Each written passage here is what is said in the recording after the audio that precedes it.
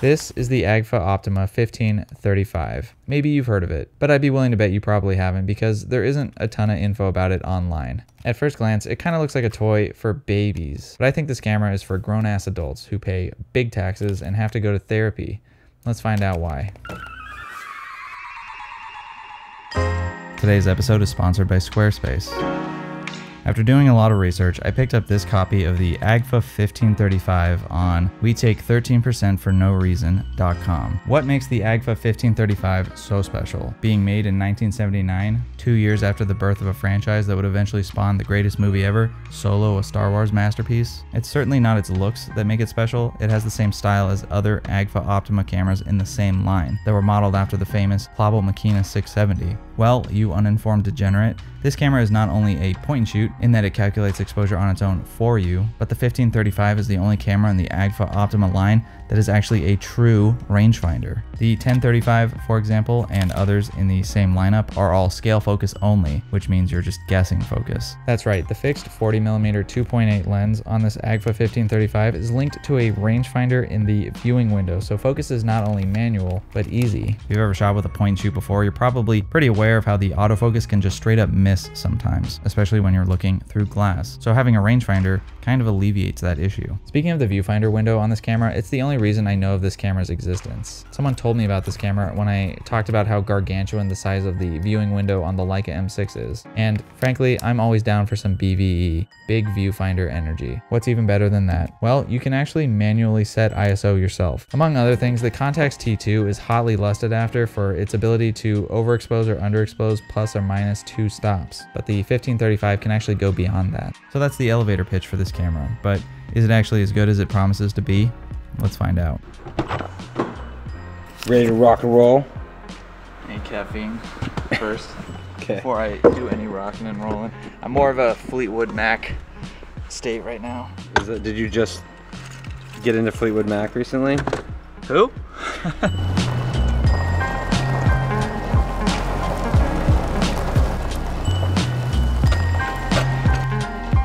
Caleb and I rolled up to an abandoned farmhouse out in the boonies that Google Maps claims is haunted. While we didn't see any demons besides our own, we did pop in some film and shoot away. I'd be starting with T-Max 400.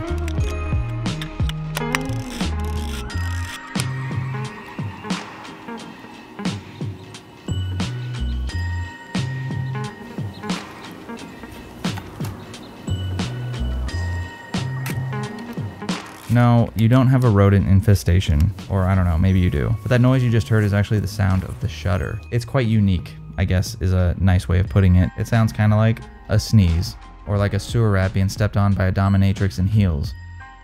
Not that I would know what that sounds like.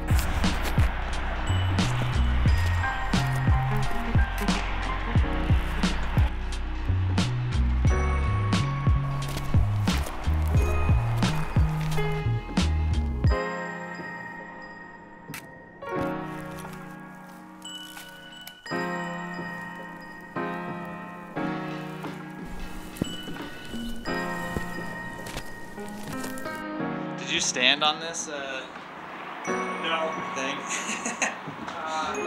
Coward. Let's talk about the lens. I'm pretty sure it's glass, but I'm not gonna flick the damn thing to find out.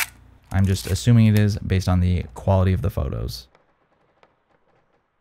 It is pretty sharp overall, with an asterisk. That asterisk being when it's closed down.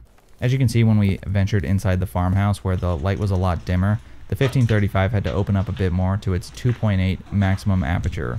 Actually not that bad when we get in here. Well, for starters, there's no one living in here. It says it doesn't have enough light, but we'll try it anyway. Alright, long exposure. And, well, yeah. It's so bad I started to question if I missed focus somehow, but that doesn't seem to be the case based on the rest of the photos. Which leads me to say I would definitely recommend using higher speed film in this camera to force the lens to close down.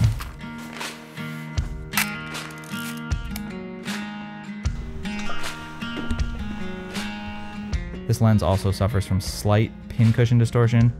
It's not a lot, and most of the time you probably won't even notice. I have found that a value of -4 in the distortion field of Lightroom will actually just correct it out.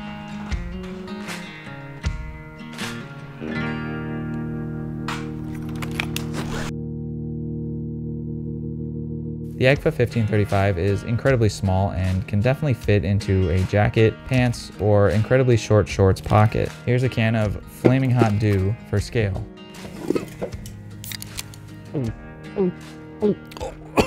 I do believe where this camera's potential strength may lie is street photography. Being an automatic exposure camera with rangefinder functionality makes this thing quite a speedy machine to shoot. I recently shot with it in New York, and I was able to pop off shots that only lasted a second in reality. Because there's no need to turn this camera on or off, all I needed to think about was framing and focus, and then fire. Inside the viewfinder, the light meter is so simple that anyone can understand it. There's a simple LED that is either green or red. Green means all good, red means bad. If you have a driver's license, you can probably understand what this camera is trying to tell you. Admittedly, turning the lens here is not a super smooth function like you might expect from a Leica body or maybe just some other pro rangefinder body, but overall, it's not unmanageable. Advancing the film on this thing is truly the best part.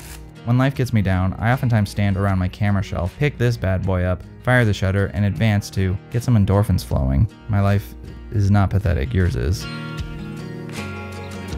Anyway, at the next location, some guy pulled up and tried to sell me some rocks. Not like crack rock, but like normal rocks. But it was becoming clearer and clearer. We were going deeper into the boonies than we expected. So we threw on our high visibility vests so no one would randomly attack us.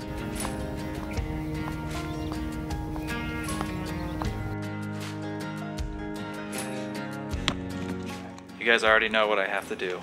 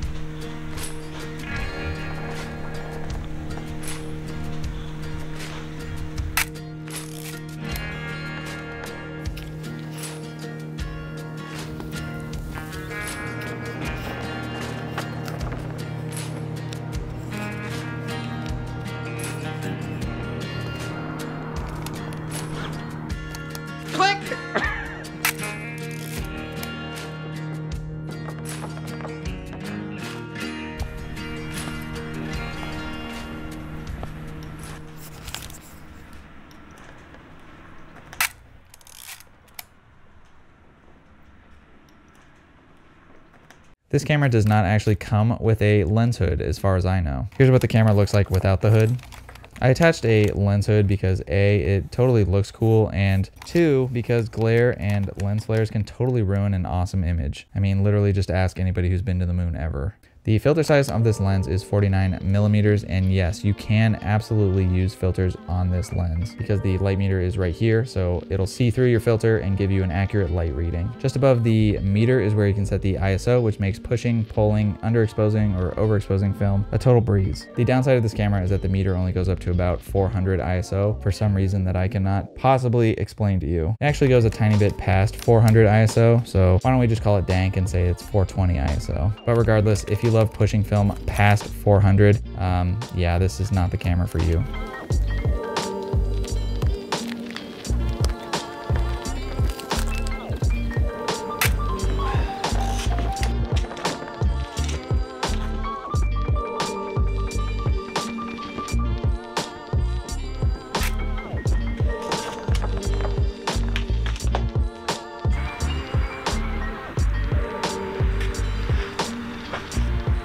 Going back to the rangefinder and why I was so thrilled about it, it's because you can actually adjust the damn thing, and it's pretty easy. You just need some small tools like an eyeglass or cell phone repair kit, and confidence, of course. To adjust horizontal alignment, you just remove this cap right here.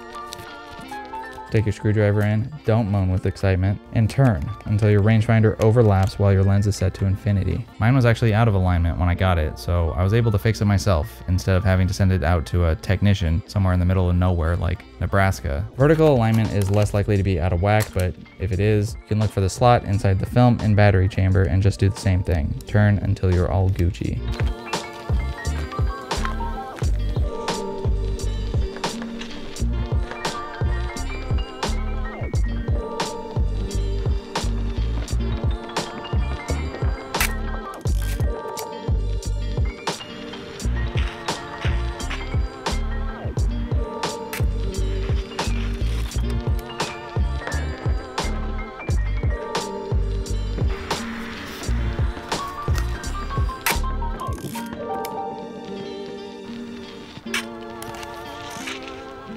last one. Fresh out of T-Max 400, it was time to rewind the film and load in some Cinestill 800T. To rewind the film, it's actually pretty clever. All you do is push down this button right here and turn it to R, which stands for really good rewinding system. And then to rewind the film, you simply advance the film like you normally would. I know it's a weird system, but it actually works really well.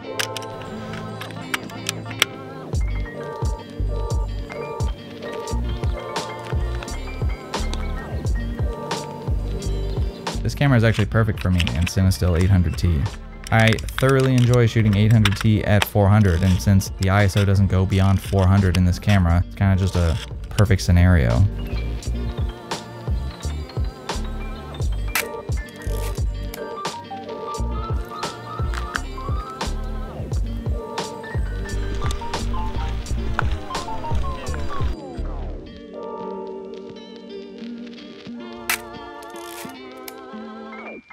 This is a shot that I don't normally take, but something about this pile of rubble was totally calling my name, and you know what? The photo turned out damn fine. Nothing more artsy than a trashy photo of literal trash.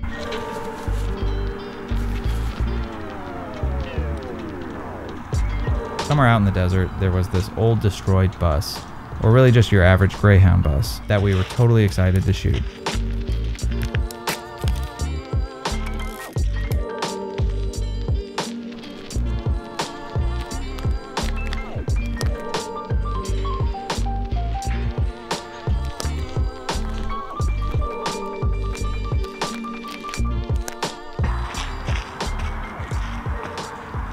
Saying that. Oh,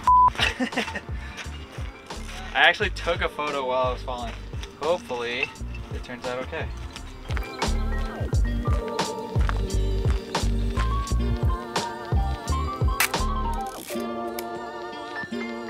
The shot is nice, I think. Kind of a throwaway that ended up working well.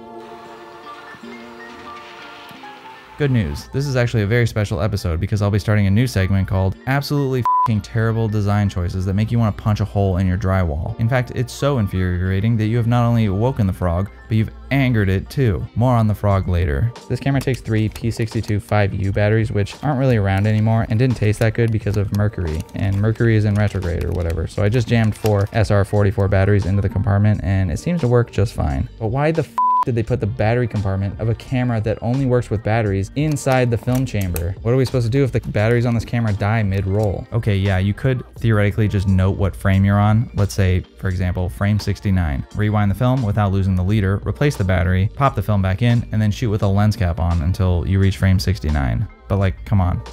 That's ridiculous. Did the engineers do this on purpose just to piss me off? If I ever find out who did this, I'm gonna lose my shit on them.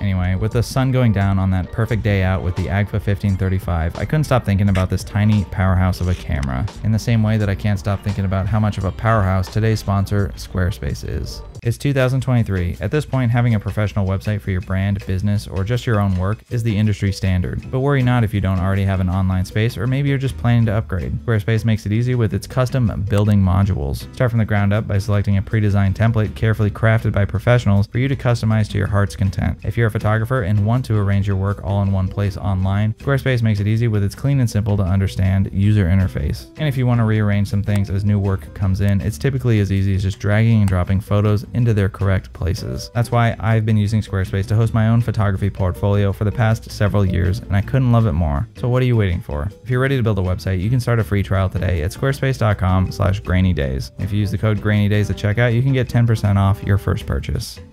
Anyway, this tiny camera certainly packs a punch, being a point and shoot with a rangefinder, adjustable ISO, and having the ability to use filters. It's truly everything everybody wants in a small package. And I know a lot about small packages. I don't know if I'm gonna keep this camera long term. I do have my eye on something that would fulfill this need in my collection a bit better, but I don't know, maybe it's the camera for you. Sure, there are a few small limitations with the Agfa 1535, like ISO limitation, soft lens wide open, and the whole battery compartment thing. But overall, I think it's a huge net positive of a camera, and it's one that you don't really hear about too much in the community. So maybe this camera isn't for poo-poo pee-pee diaper babies after all. Maybe it's more than meets the eye. Maybe it's for grown-ass men who wear overalls on dying film photography channels.